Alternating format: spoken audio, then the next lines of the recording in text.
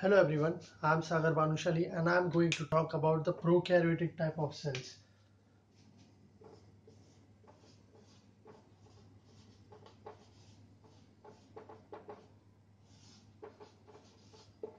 This prokaryotic type of organisms are the ancient type of organisms. This mainly consists of bacteria and archaea.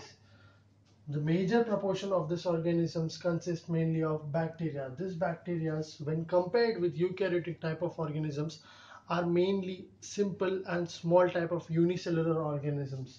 These bacteria are simple and unicellular type of organisms. One might think that they almost have the same type of structure, similar structure, or they are similar in morphology. But the major difference is in genetics and ecology of these organisms. On the basis, if I want to characterize or if I want to differentiate between bacteria, I can simply go with their size, shape, and arrangement of the organism. The size of the organism, if I talk about the size of the organism, the size, the range is mainly of 0.2 to 2 micrometer in length. Also, there are certain also there are certain organisms from genus Mycoplasma, which are much smaller than this range. But there are some scientists suggested that there is also presence of nanobacteria or ultramicrobacteria. This ultramicrobacteria, nanobacteria are much smaller than the genus Mycoplasma. But certain scientists also suggested that the nanobacteria or the concept of nanobacteria or the ultramicrobacteria is just an artifact. Further, if I talk about E. coli, the size of E. coli is 1.1 to 1.5 micrometer in width. Also, the range of length, the length range is from 2 to 8 micrometer. Another organism, if I talk, is Oscillatoria. Oscillatoria. The range of this organism is 7 micrometer in diameter. 7 micrometer diameter, which is almost the same size of an RBC. While I had to talk about the mycoplasma, the range is 0.3 micrometer. This is almost the approximate size of the largest virus, that is the pox virus. Okay, if I say about the shape generally the bacteria which are encountered are mostly cocci or the bacilli type. The cocci type is a circular type and the bacilli is generally rod shaped. If I say about cocci, this cocci are roughly spherical type of cells. This may not be only spherical, they may be oval or they may be elongated or they may be flattened at one end. If I talk about their division, I have to talk in planes so that it would be much simplified. If I talk on one plane, if they divide in one plane, suppose if I take a cell and it divides and it forms a diploid of this cell, it is known as Diplococcus. In only one plane, it is known as Diplococcus. The example is Neisseria. Further, they also form a chain in one plane. That is, they continuously divide in only one plane. The example for this is Streptococcus, Lactococcus, Enterococcus. They also form cluster or grape-like clumps. The example of this is Staphylococcus.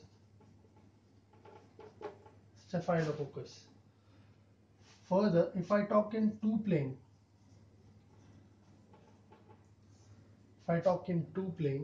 they form tetrads.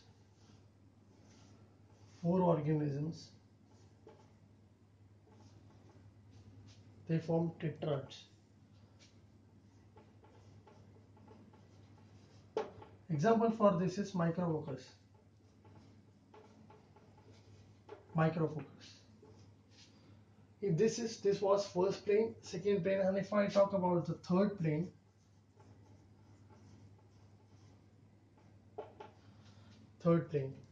they form a cubical packet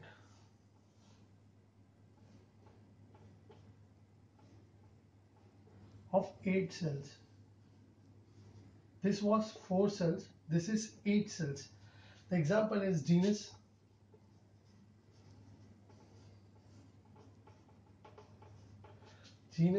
Sarcina. This was of coccus. In one plane, if it forms Diplococcus, the example is Neisseria. It forms a chain. If it forms a chain, the examples are Streptococcus, Lactococcus, and Enterococcus. If it forms a grape-like clump, the example is Staphylococcus. If I talk in two planes, the example is Micrococcus, and they form a tetrad of 4 cells. If I talk of third plane, the example is genus Sarcina, and the formation will be of 8 cells. This will form a packet of or a cubical packet. Further, if I go for Bacillus,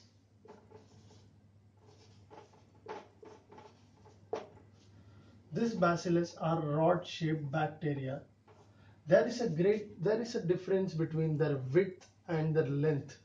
This leads to the formation of a rod. Okay. Further, they are divided into 3 type of cells. If the ends are circular, if their ends are flat, if their ends are cigar shaped.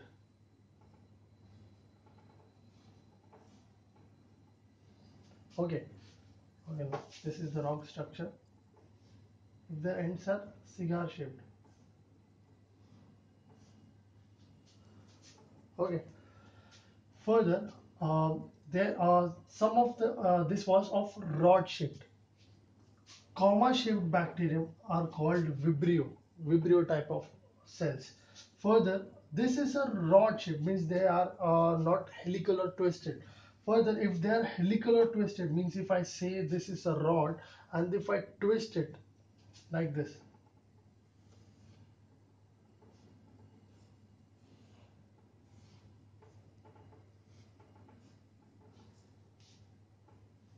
if I twist it, this will be the formation of if I twist it like this.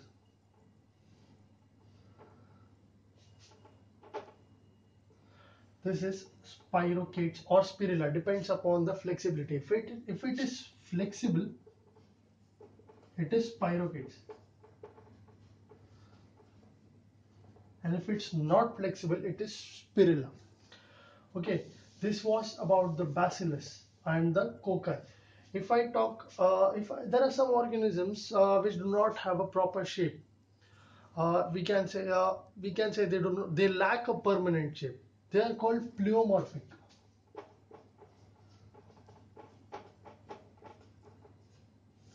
They are called pleomorphic type of cells. Okay. Further arrangement, I told you about the Diplococcus, Staphylococcus, Micrococcus, and genus Sarcina, and also the Bacillus. Bacillus also form structures like a pairing or chain, or they do not form a grape-like clump, or the genus or the tetrad or the cubical uh, packet formations. Okay, if I talk about the general organelles of the prokaryotic organism, if I say this is a prokaryotic cell, if I want to talk about this first one, the cell wall. The cell wall of a prokaryotic organism is generally made up of peptidoglycan. On the basis of the composition of the peptidoglycan, this is further divided into gram positive and gram negative. Gram positive organism have higher composition of peptidoglycan, while gram negative has lower as compared to the gram positive type. The function of the cell wall, that it gives the protection to the cell protection to the cell and also a defined structure to the cell. Second is plasma membrane. Plasma membrane. This membrane is generally made up of phospholipids. Structure of the phospholipids might is like this.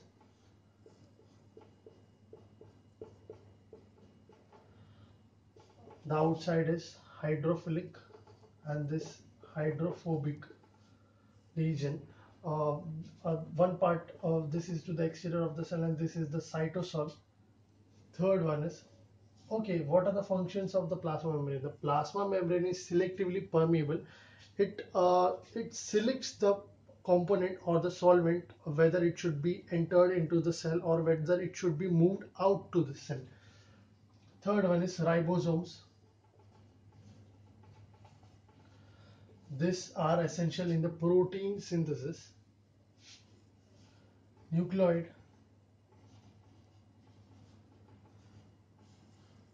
It is localization of the DNA or the genetic material of the organism is stored in the nucleoid.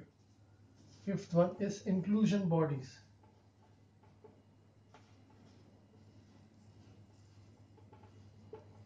Inclusion bodies. These are the storage points for carbon, phosphate and other components. Sixth one, capsule. This is the substance that is secreted from the cell to the outside portion. This is important in terms of pathogenicity, that if a capsule is present in the outer portion of the cell wall, it shows pathogenicity. Or factors that are important or the functions of the capsule includes pathogenicity. It prevents phagocytosis, means the phagocytosis is an event that engulfing a cell. Preventing phagocytosis means the capsule prevents the engulfing of this prokaryotic organism by macrophage, which is a part of the immunity.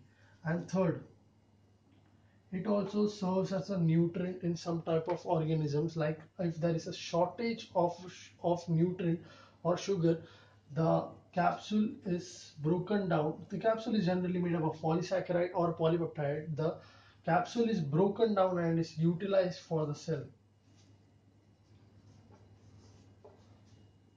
Nucleoid inclusion bodies, capsule. Okay, fimbriae, villi. These fimbriae and villi are the hair-like structures which are present on the surface of the cell. These are important for the adherence of the cell to the any surface. Flagella.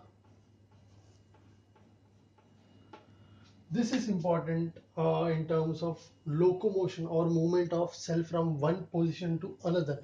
That is, if it is able to swim or walk into a fluid portion through this flagella, due to this flagella. Ninth one, gas vacuole.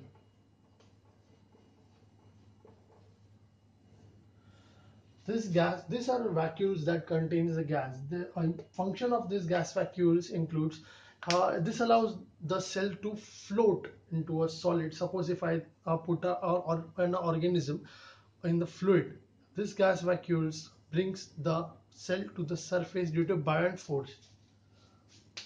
Okay, so the function of gas vacuole is to float, make the cell float on the surface.